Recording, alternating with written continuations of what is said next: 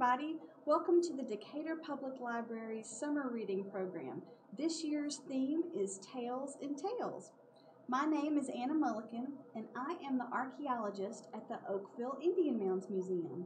We are a free and public museum and recreation park owned by the Lawrence County School System. We're the home of our Indian education program. So today's program perfectly fits in with the summer reading program theme, Tales and Tales. So we're going to talk a little bit about Native American tales, myths and legends and stories. And we're also going to talk a little bit about actual animal tales, and it all fits together really well. If you are interested in learning more about Native American history, I have a few ideas and suggestions for you this summer. First of all, the best way that you can learn more about Native American history and prehistory in Alabama is to visit one of our many wonderful museums and parks that are dedicated to Native American monuments. So not only do we have the Oakville Indian Mounds in our area, and we're located in Lawrence County right past Moulton, but we also have the Florence Indian Mound and Museum. And you can also visit other museums in Alabama like Moundville Archaeological Park and Fort Toulouse, and there's a lot of other wonderful sites. If you go to the Alabama Indigenous Mound Trails website, you can find all of the different locations in Alabama where you can go to these wonderful history museums and learn more about Native American history. The second best way to learn more about Native American history is to visit your local public library. And today, all behind me, I have lots of wonderful Native American books that you can find here at the Decatur Public Library that are all Native American themed. We have everything from the Popcorn Book by Tommy DePaula. We have several Paul Goebel books that have wonderful illustrations in them. We also have Mama, Do You Love Me? That is a Eskimo, Alaskan themed book. We also have some newer books that they've gotten in this year. This is one of our favorite books, and this is called We Are Water Protectors, written by Carol Lindstrom and illustrated by Michaela Goad. And this is this year's 2021 Caldecott Honors winner. So this is a wonderfully illustrated book. We also have Fry Bread. It's a really great book that talks about the fry bread food and how it brings families together. And we also have some wonderful books about dogs and horses and different legends. So one of my favorite legends that the Decatur Public Library has this book is called The Legend of the Blue Bonnet. In this book, the library has this sweet little doll that goes along with the book, and a really neat activity that you can do at home to go along with this book is you can actually go online and you can purchase bluebonnet seeds for yourself, and you can plant them in your garden. So there's a lot of different ways that you can do crafts and activities at home to go along with a lot of the books that we have. Of course, with the popcorn book, you can pop a big bowl of popcorn, or you can go out and you can draw corn growing in a local field around your house. There's a lot of other things you can do with corn. You can make lots of activities out of cornmeal. You can actually glue cornmeal onto a black sheet of paper, and once the glue dries, it looks like it forms the patterns of the Milky Way and looks like the stars in the sky. There are also several games that Native Americans used to play in Alabama. One of the games that they used to play is called Chunky. And Chunky was a great game that involved having a round stone that almost looks like a biscuit. And they would roll this stone on the ground, and they would have darts that they would throw at the stone. And this would be a big community game that the whole village would be involved with. And they would place bets on whose side that they thought would win. And these stones were so highly polished and shaped perfectly to roll that oftentimes villages only had one stone that everyone owned and took care of together. Another really popular game that Native Americans have played for thousands of years is stickball. And you might know it at your schools as lacrosse because it is still played today. And here is a set of wooden hickory stickball sticks with a small leather hide ball. And they would use the sticks to capture the ball and throw it to their opponents. And it was a really, really fun game that could have as little as 8 people on a team or as many as hundreds of different people on a team. So they had lots of different games that they could play. And that's a great way for you to learn more about Native American history too. You can play lacrosse in your yard and with local friends of yours. Let's talk a little bit about Southern Indian myths and legends. Now, we all like to be creative and we all like to write stories. A myth is something that is so fantastical, that is made up. But often a myth is used to explain something that happens in nature, something that is really a fun way to explain something in nature, but may not be based in actual scientific fact. A legend is a story that you create that does have some small bit of truth in it somewhere, that it may be related to a historical event that happened in the past, or it may involve somebody famous that lived in the past. So we have stories, myths, and legends. A lot of Native American legends from the South involve different animals and different good deeds that animals did. And I'm going to read you one really short legend today that involves a spider. So this story is called The Water Spider's Tusty Bowl. Now, this is a Cherokee legend. In the beginning, there was no fire and the world was cold. Then the Thunders, who lived up in Galinladi, sent their lightning and put fire in the bottom of a hollow sycamore tree on the island. The animals knew fire was there because they could see the smoke coming out of the top of the tree, but they could not get to it because of all of the water. They held a council to decide what to do. Every animal that could fly or swim was eager to go after the fire. Raven offered, and because he was so large and strong, the animals thought he could surely do the work. So he was sent first.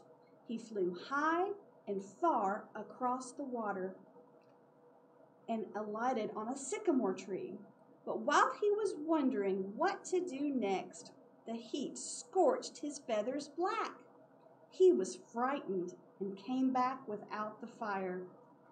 Little Screech Owl volunteered to go.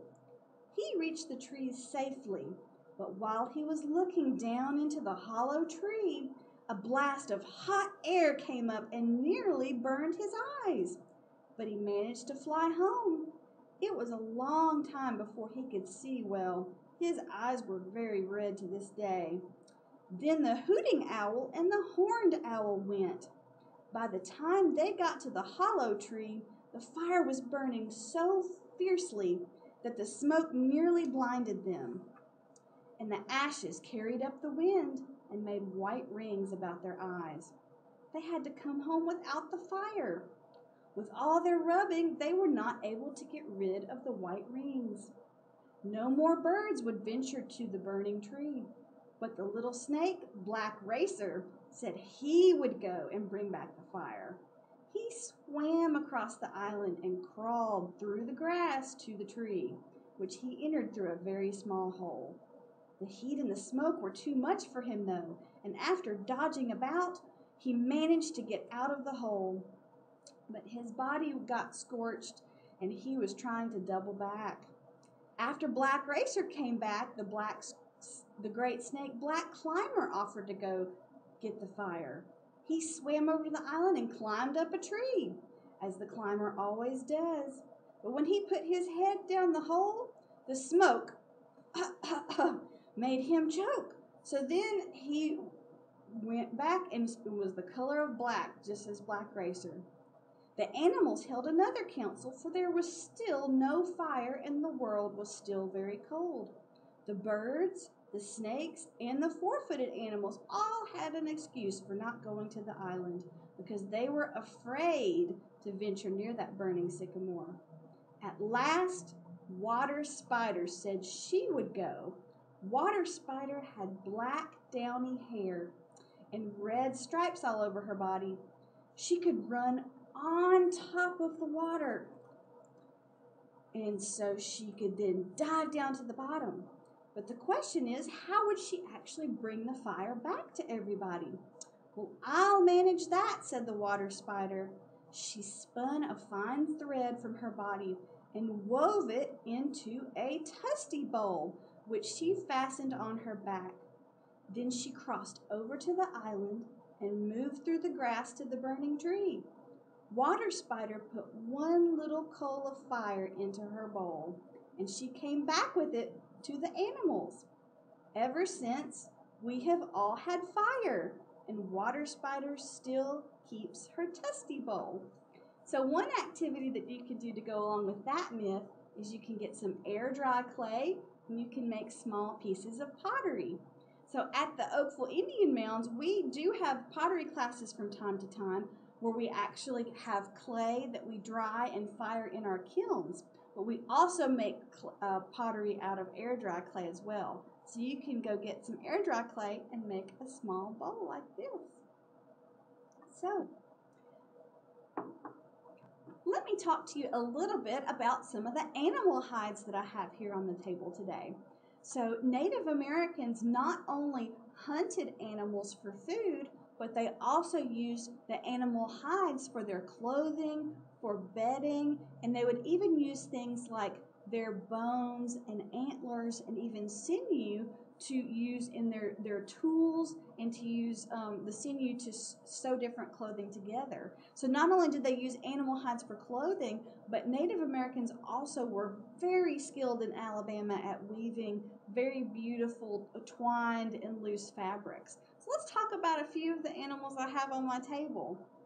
We all know what this is. This is a skunk, but this one, he smells pretty good because he's been cleaned. And look how beautiful the skunk stripes actually are. We think of them as just being stinky animals, but truly, skunks are very beautiful creatures. Another animal that I have on my table, and there are lots of Native American myths about this guy, but this guy is a possum. I think one of the myths is how Possum lost his tail that you can look up at home. But possums, they don't have very soft fur, and possums are actually a great animal for you to have around your house. They eat ticks, and we all know that we need as much help as possible to get rid of ticks near our houses. So if you ever see a possum, just let him go on his way. This animal I know you recognize. This is a red fox. So in Alabama, we have two different kinds of foxes. We have red foxes like this one, but we also have gray foxes. And fox fur is very soft and very beautiful. And then since we're talking about tails and tails, look how beautiful his tail is. Another animal I have on my table, I'm sure you can recognize him by his tail. All the rings going down his tail. This is a raccoon, of course. And I know that we think of raccoon fur and tails being used in frontier-style caps for men. Also have a giant coyote skin. It kind of looks like a wolf skin. And this would have been great camouflage to wear to blend in with your environment while you were hunting. And I know that we know of coyote as being a trickster. And there's several different myths and legends in the books behind me that talk about the trickster coyote. And then I have one last animal fur to show you. And he is my little soft mink. We do have a few mink. We also have muskrats in Alabama, and he is very, very, very, very soft. And I will end with him with a very silly joke for you today. So, what do you call a mink with only one eyeball? A wink! One thing I want to make sure that I tell you about is a very interesting educational exhibit that will be coming to the Oakville Indian Mounds. For the month of July and the first 2 weeks of August, we will be receiving a traveling exhibit from the Smithsonian. This exhibit is called Main Street's Waterways, and it will be an interactive exhibit that has lots of display panels that children can touch and learn about. There will be a scavenger hunt, and the whole exhibit goes through water, everything from the scientific nature of water to how we use water today in Alabama, how we like to canoe, how our water systems work, and we'll also learn a lot about the Tennessee River and waterfalls in our area. Populations in Alabama, especially Native Americans, have always chosen where to live because of the water that we have in our state. They needed to be near great drinking water sources and also water that they could use for fishing and water that they could use to canoe so that they could have trade routes and go different places. So we're really excited to host this Smithsonian Waterways exhibit. We'll also be having our youth fishing rodeo sometime in July. To look for those dates, please go to our Facebook page at facebook.com/Oakville Indian Mounds. We also have our website at oakvilleindianmounds.com. Thank you for joining us today.